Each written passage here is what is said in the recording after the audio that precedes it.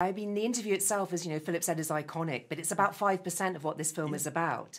And in a sense, I'm, if you like, as a producer, on behalf of other producers and people behind the scenes, 95% of it happens before that moment. That's not to detract from the brilliance of people like Emily in any way whatsoever. But I think the average person always asks me, how did this happen? What was your job?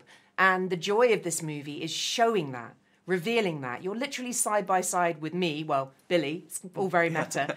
You're side by side with me. You're going, oh my gosh, how did this start? Well, let me tell you. What was that like for you? Well, let me show you. Was that stressful? Yes, it was. Let's see that. How did this happen? Well, we can show you how it happened.